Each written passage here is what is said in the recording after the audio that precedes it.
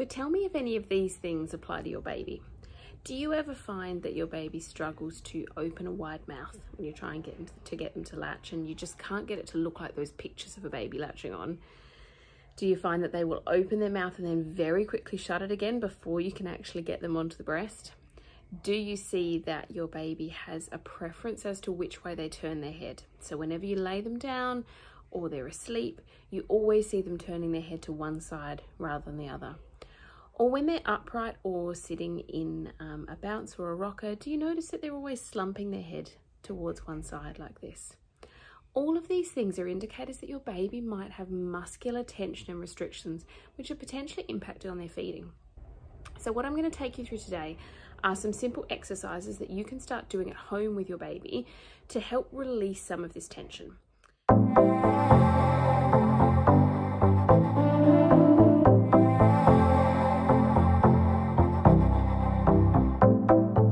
Talk a lot about tongue tie and tongue function and the impact that that has on how well your baby can latch.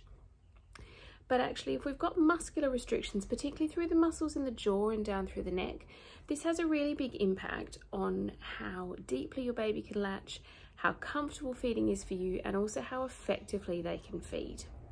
Now, some babies will benefit from also having the input of a professional like a craniosacral osteopath.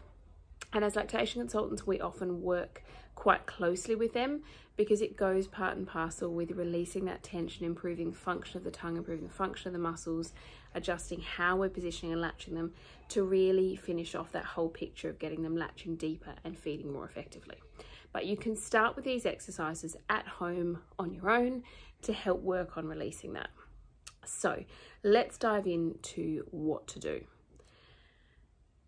So here's a few simple exercises you can do. The first one is some jaw massage. So this is going to really work releasing the muscles on the jaw down here, allow your baby to open their mouth wider and to be able to comfortably hold it open.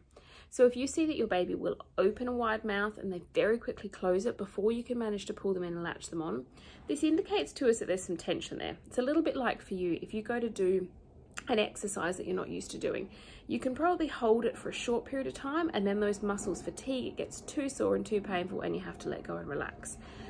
And that's the same as what your baby is doing with their jaw. They're able to open it and hold it for a short period and then it's too sore, too much effort for them and they relax back down again. So what you can start with is doing some jaw massage. So lay your baby on a flat surface in front of you. Place a finger on one side of their cheek and thumb on the other side.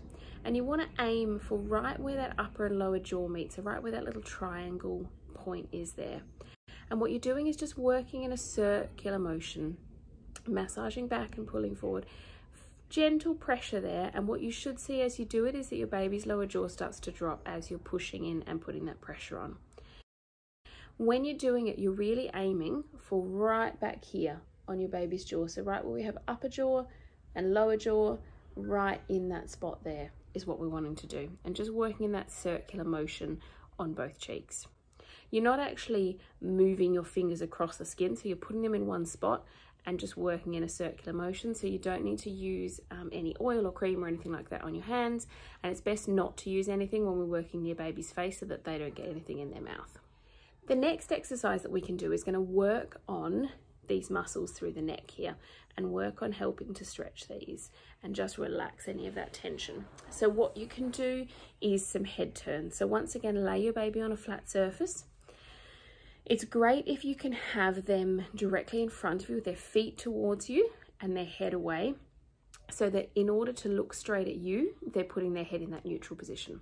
So that's the first thing that you want to start by doing. Place a palm on either side of baby's head and just bring their head into that neutral position.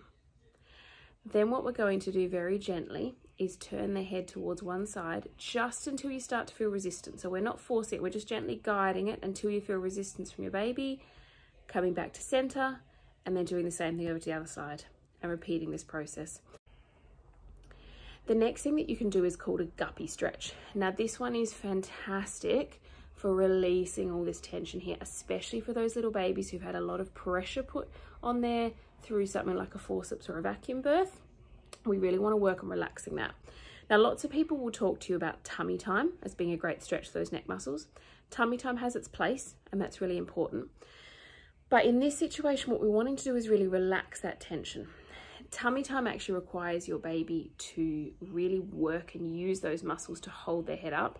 And that's not necessarily the best approach when we're trying to get rid of tension. What we want to do is relax while we stretch those muscles. And that's where a guppy stretch comes into play. So what you want to do is place your baby over your lap. So we're going to position their head on sort of towards one leg, their feet towards the other side. And you want to line up your baby's shoulders with the edge of your thigh. And then what you're going to allow them to do is just to flop their head back off the edge of your leg. Now you're welcome to place a hand just underneath their head for a little bit of support and just to make yourself feel more confident that they're not going to go flying off. I always like to do this either sitting on the floor or a very, very low chair. So if your baby does wriggle, we don't have to worry about them falling very far. And what we should see is that baby then starts to turn their head from side to side.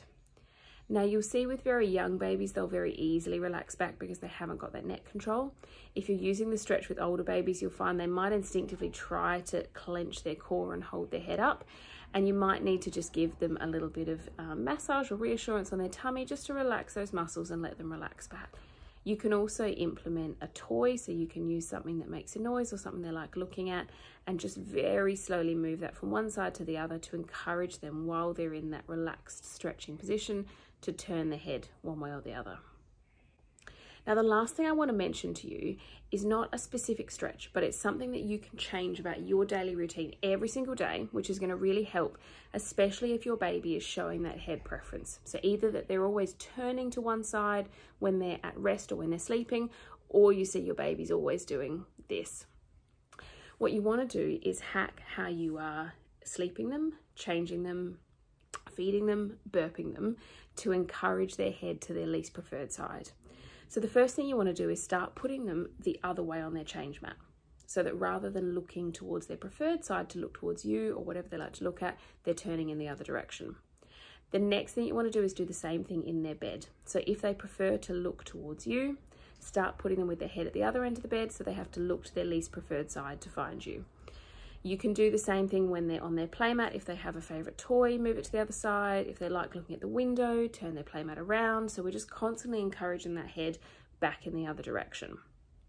Same thing when you're burping your baby. We all tend to instinctively always put them over one shoulder, which encourages them to look out in that one direction. So try switching it up and putting them on the other side. And especially for bottle feeding babies, where we're not getting that change of which side they're feeding on, try to hold them in the opposite arm each time you feed so that they're having to turn slightly to the other side and we're getting that variation there for them. I'll leave links down below to some other videos which you'll find helpful in terms of improving your latch and eliminating pain there, and also make sure that you are following on Instagram at Alyssa Brown IBCLC so that you can pick up on daily breastfeeding tips and advice.